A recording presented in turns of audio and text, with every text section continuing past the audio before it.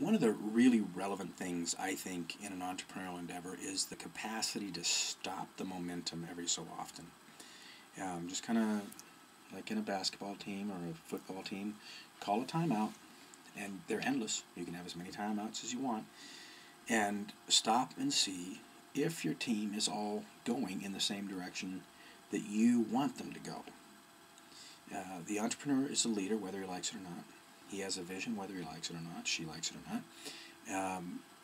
And it is their vision that people look to and are captivated by that attract them to the team that they get on. Oftentimes, an entrepreneur will get busy in doing what he loves doing and won't want to deal with the day-to-day stuff. They have to sort through that and see how to find somebody who does want to do that. But what they have to allow, I believe, is that anybody and everybody stops and has a team meeting whenever they want, or what we call in business a flash meeting, especially if it's a really high-paced business, which some are, well, a lot are nowadays.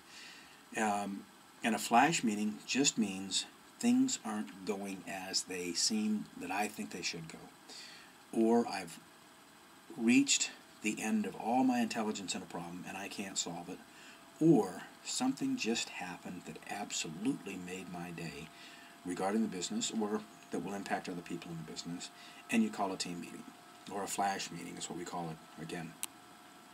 A flash meeting is getting those people together who need to be brought together that can help you with the problem, be elated with you in your solution or your win, and or add a cohesiveness, a community, a connection to the team in such a way that it makes the team more efficient. A flash meeting can be called by anybody, like I said. Those people who are asked to attend have to attend. What we usually do in a flash meeting, it's really hokey, and it works. We look at one thing that worked and one thing that didn't work, and these are specific incidences since the last team meeting. So we'll sit with people, okay, and they'll say, what worked was getting that call from Bob on da-da-da. Right? What didn't work was getting mad at so-and-so when I was dealing with them. Right? So you look at instances that worked and what didn't work. The reason for looking at both what worked and what didn't work is the people that you work with, you want to let them know that it's okay to make mistakes. Right? If it's not okay to make mistakes in your business, then you're going to have to either find another business or strive for a perfection that I don't understand. If your employees are afraid to make mistakes, if the people that work with you are afraid to make mistakes, if there's some real horrible repercussions for making mistakes, you're going to fly into a brick wall one day because somebody's going to be sweeping a mistake under the carpet because they don't want to be reprimanded or screamed at. So we look at what worked, and we give some sort of acknowledgement. We usually applaud, and we look for what didn't work, and we give some sort of acknowledgement, which is usually applause. And we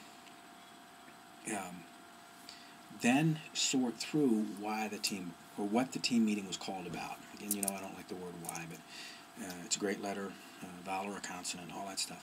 But you look at what was, okay, you do the what worked and what didn't work with everybody there, and you say, okay, this is what I called the meeting for. I just closed the contract with Monster Cables, and they are sending us a check in the next 2 days for $200,000.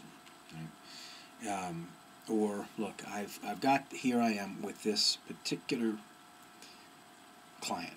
I've got this far, and I know there's a solution. There's got to be a solution, but I can't see it. It's completely outside my realm of vision right now. I've taken a nap. I've done whatever I know to do, and I can't see it. Who can see the solution? Because somebody on your team will definitely see the solution. Maybe not in that minute, but once they're aware of the problem, it may be that simple that you walk back in and the solution is waiting for you. The flash meeting is called when the fibers are askew. When things are not as you know that they should be, or things are not as you think they should be. My last seminar in England, it was the last interview, which by that time, a lot of my assistants,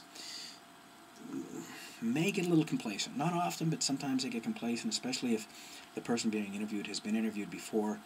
And you watch for things. At first, I noticed that my logistics was not connected with me. So I brought her in the room and I said, "You're not connected." I said, "What's going on?" She said, "I'm not sure." I said, "You better bring your team up to speed. This is the last interview, and I need you guys right here, right now to believe in me." so that this damn thing will work. I walked into the seminar room, and the assistants were handling the music. We have music on the breaks, and there was a song that was on, and I was listening to it in fascination, somebody I had not heard before. And I turned to the assistant on the music. I said, "Who is that?" He started turning. I said, No, leave that up." I said, "Who is that?" And he said, "She's..." And just as he spoke, the music went off. The music just cut off for no reason. Now, in my world, that's an indication. In my world, that says stop your world, look around, and see what's going on. There's something interrupting the patterns in your world. And if you don't stop now, it's only going to get worse. And so I went in and had a team meeting. I just stopped everything. I said to the people, the participants, I said, "I apologize." I said, "My team is a little bit off. I need to have a team meeting. I need to get them focused on what our goals here are, which is you and your dream. And I have to get them focused. But I watch for things to see what is and isn't working. And particularly, pieces of electronic equipment, if they glitch or fail, it's usually enough of an indication for me to get out of any unconscious time and say, okay, I need a team meeting. www.micpeakperformance.com